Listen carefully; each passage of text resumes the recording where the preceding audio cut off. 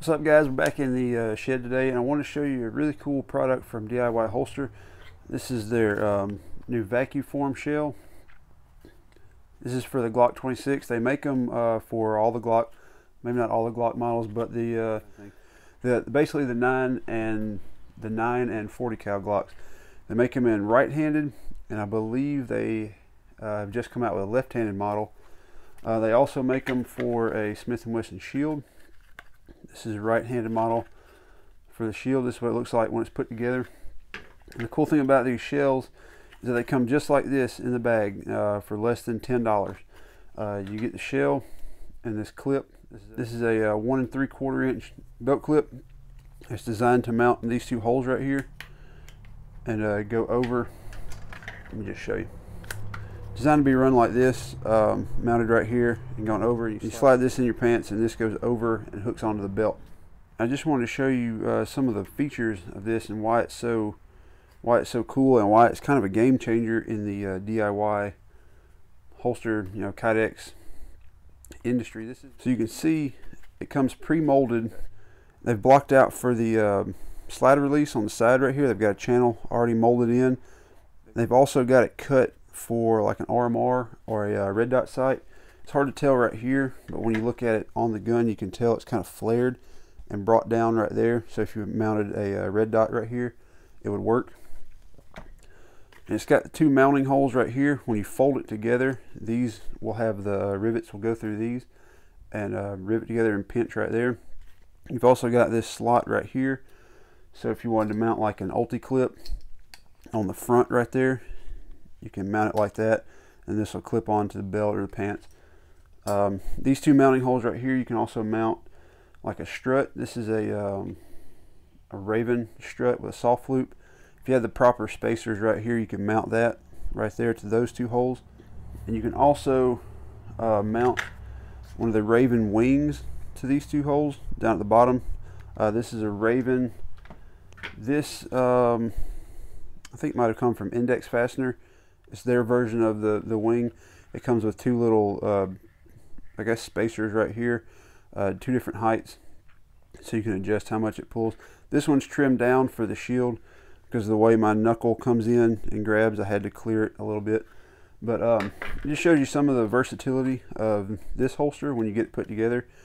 It's got a bunch of different ways to mount belt loops, belt clips. The wing, any kind of way you want to do it. If you want to tuck it, you can mount down here. If you don't, you can mount it up here. And even these, you can see, have a little bit of adjustment for cant. If you have the belt loop right here, it gives you some room for adjustment.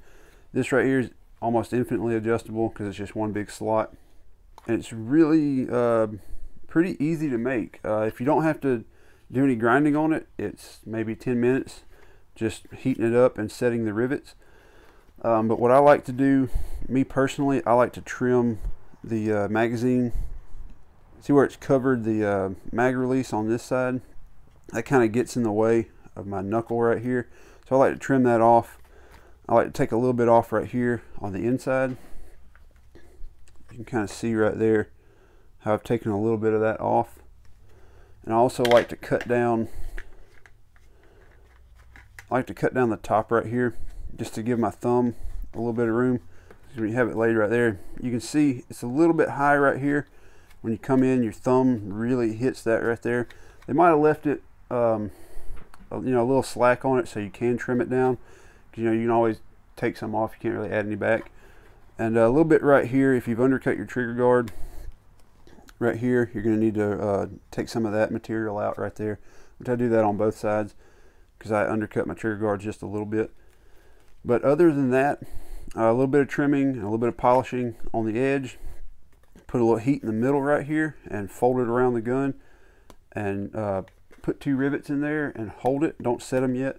Just put two rivets and clamp it, and then wait for it to cool off, and then you can set the rivets, and you're good to go. Only thing you need after that, you just need some screws and some mounting hardware, and you're good to go. Maybe 10-15 minutes. That's with grinding, sanding, heating, and folding. So kind of take you through that process and show you just how easy it is. I'm not going to use any real fancy tools. I'm just going to use a heat gun and a Dremel.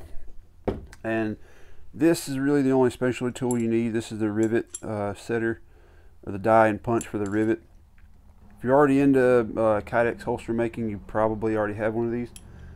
It definitely beats you know, taping your gun, having to put, you know, make channels for all these little buttons and ejection ports and all that, having to tape it with blue tape and build and all that stuff, and then heating, pressing, waiting for it to cool off, grinding, making sure you got it lined up right.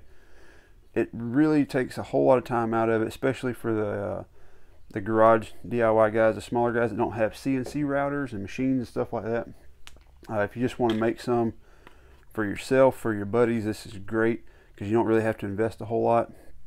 I imagine if you wanted to, you know, start your own little side job business with it, you could, because like I said, it's offered for Glocks and M&P Shields, so those are two of the most popular guns out there right now. So you could probably get a pretty good client base with just those two models right there. But anyway, let's shift the camera and I'll show you how to get one of these made up. All right, as you can see, I've got the shell in here with this super high-tech shop towel covering up the part that I don't want to heat up. So you can see this is the part you want to heat up, this little channel right here, the sight channel, where it's going to fold. So just take the towel and cover up the part you don't want to heat up. Put your gloves on because it's going to get hot. We got the heat gun. I'm just going to use it on this first setting, the low setting, and it'll just take a few minutes to heat it up. And so here we go.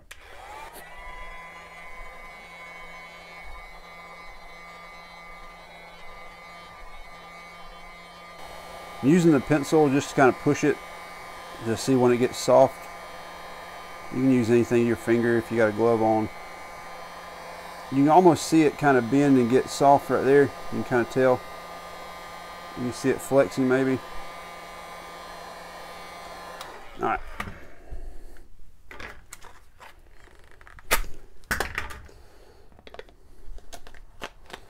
Should kind of work quick here.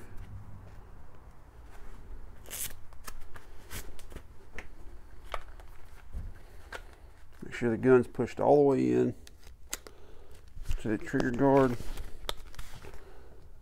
Put your two rivets in to line up the holes, and then take just something like that to clamp it. Make sure the gun's pushed all the way in, and hold pressure here and give it a little bit of pressure there, so you can see how it's molded right there. And it doesn't take long at all for this thing to cool off. Let's see. Take the glove off. Probably, yeah, it's already getting cool right now.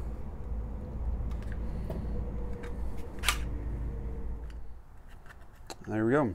I mean, that was probably less than a minute with the heat gun on low setting just to warm that channel up enough to get it to fold. Then you just wrap it around the gun. Set your two rivets in just to line up the holes, and then clamp it and hold it until it cools off. And you know, you'll feel it start to harden back up right here. That's when you know it's cooled off enough. So the next thing we got to do is take some of this material off. I probably should have done that before I molded it, but you know, if this is your first time using one of these, you might not know, you know, you might not have an idea of where to cut out. But since I've already made one, I already had an idea, so I could have trimmed it before I folded it. But in any case, it's not hard to do once it's folded. So I'll get the Dremel out and take some of this stuff off, and I'll come back when I get that done. All right, so we got the grinding and sanding done from the Dremel. You can see I took that little bit off right there, and a little bit by the trigger guard on both sides. I kind of took some height off the sweat guard, and I took a little bit right here and kind of made that straight all the way down. Then other than that, I just kind of rounded the edges with the Dremel to make sanding a little bit easier. So all we got left is to set the rivets and polish the edge, and we're good to go, and put some mounting hardware on there. All right, so you can see I've got it finished. I've got the edge polished. I just polished that with my hoodie. You know, just rubbing it across there really fast until it started to shine. So you don't need really fancy tools to get a decent polish. Maybe if you wanted to polish it quicker, you would need fancier tools, but just do one. Just take a rag or t-shirt, rub across the edge, and it'll make it shine a little bit. We got this Raven strut and soft loop on there right now. You can see the retention. Got a nice little click.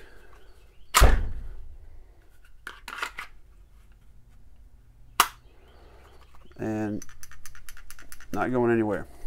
That's in there just as much as it needs to be. When you pull it, it comes right on out. There you go. Just a couple of things about this. It doesn't have adjustable retention. That's just the nature of the beast. When you've got a short gun like this that you can put a strut on, there's not really a place to put retention unless you maybe put it here, but then that would get in the way of a wing. But the way they have it molded right now, you can see right here, that's where the retention comes from. It's like that on both sides. It's got decent retention as it is. If you want to have a lot more and you're very careful and you know what you're doing, you can put a little heat right here and push it and get it to grip a little tighter. But be careful, because you can mess up all of this right here with too much heat, and then the whole holster, the entire holster, will be pretty much ruined.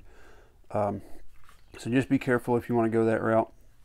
Another thing, this channel right here for the slide release, I know they made it big for the extended slide releases that some of the Glocks have, but it's almost kind of too big. You see right there how far it sticks out, and especially you can kind of see that corner right there. The thing kind of digs into your stomach a little bit when you're carrying an appendix, and I've even cut that down a pretty good bit and give it a little flatter angle, mainly to get the thumb in, so when you go down to grip, you know, you're not hitting your thumb. But that little bit right there, a little bit of a hot spot. So maybe if they could just make it a little flatter, or you know, not so far back, that'd be a little better, a little more comfortable, especially for the 26. I don't know a lot of people that put extended releases on 26s. I mean, maybe they do, but you know, maybe just something for them to think about. Other than that, it's pretty great. I don't really have any other complaints about it. Like I said, they probably added a little extra material here just so you could, you know, grind down to however far you wanted it. If they cut it a little too short and somebody wanted more, yeah, that might be a problem. But like I said, you can always take more material away. It's kind of hard to add it back after it's been cut off. And you also don't have to worry about the ejection port, because the blank that they used to mold these, I'm guessing, was just smooth. So you don't have to worry about that. There's a little bit you can see right there.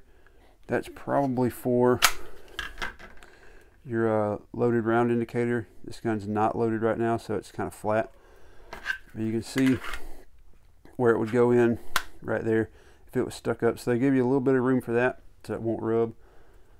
But yeah, this is a pretty good deal. $10. You don't get this for $10. You get the clip right here. But since I already have one on that holster, I'm not going to put this one on here. This will be just a different one in case I want to tuck my shirt in or something like that. I might even put the ulti clip on there to use with gym shorts, sweatpants, stuff like that. So yeah, but for $10, this is a great deal. $10 in a little bit of time, and you've got a really good, well-made, nicely molded holster with a lot of mounting options. Alright, so there you go. There's the holster shell for the 26. Like I said, they make them for the shield. I'm pretty sure they make them right and left-handed. I'm not really going to show any, drawing from it or how it fits in my pants, because I don't want you guys looking at my pants, especially the appendix area. And everybody's body is different, so how it fits me might not necessarily mean it would fit you the same way. So, it is what it is. Like I said, you can put a wing on here, you can put a Raven wing, or you can put one of the index fastener wings on there to give it a little bit of pull on the handle. Yeah, and it's pretty much, I wouldn't say infinitely configurable, but it has a lot of different configurations. You can run it pretty much however you want. So, so anyway, this is a great option for a DIY holster. If you want one, go to DIY holster and order one and check it out. Thanks for watching. You guys know the drill. If you like the video and you want to see more in the future, click right here. If you want to see another video right now, click right here. Thanks for watching. So at 10 yards, let's try it with a 5.56 pistol with a BCM